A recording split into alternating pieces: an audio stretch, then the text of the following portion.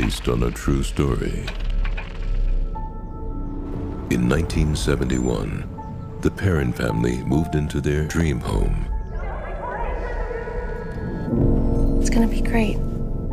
But they didn't know it was the site of a brutal murder in 1863 and countless horrors in the century that followed. What happened to the Perrins in that house was so disturbing, the family has refused to speak of it. Until now. First day, we fell in love with the house. I get my own room. The owner says, do you and your family a favor, Roger. He says, keep the lights on in this house at night. A couple of days later, it came back to me and I had an idea that something was wrong. From day one, there was a heaviness and there was a scariness. Things began to happen in the house. We started to see multiple spirits in the house. See?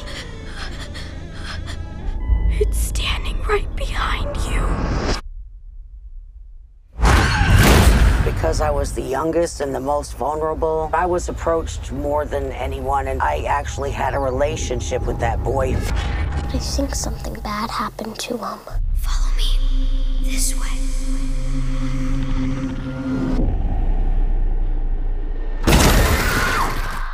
I had gone to bed. I opened my eyes. The apparition started to come down to me. Look what she made me do.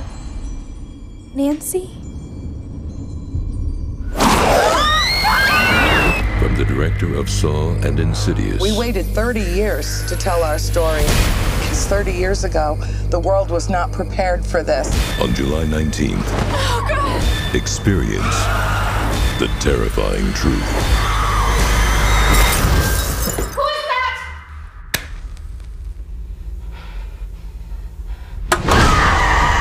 The Conjuring.